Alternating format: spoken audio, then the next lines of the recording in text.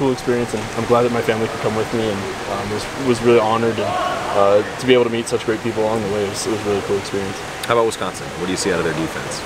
They're about as good as it gets, and I think top-ranked defense in the country, and we're doing our best to watch as much film as we can and to see what we can do, but we're really excited for the opportunity. Are they like anybody you've faced in terms of schematically and anything like that?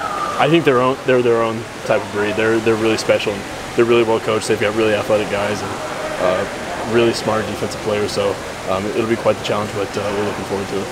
If you told 10-year-old Justin Herbert that he'd be playing in a Rose Bowl during his last year of college and be quarterbacking the team that you grew up rooting for, what would he say? Probably tell him to wake up. It's such a great opportunity, and it doesn't get any better than this. And to be able to spend the time here with your teammates and with such a great program, couldn't be more excited.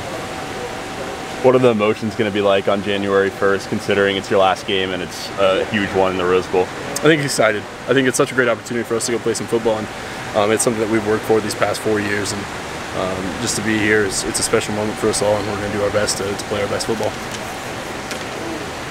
Cool. Thanks, Herbert.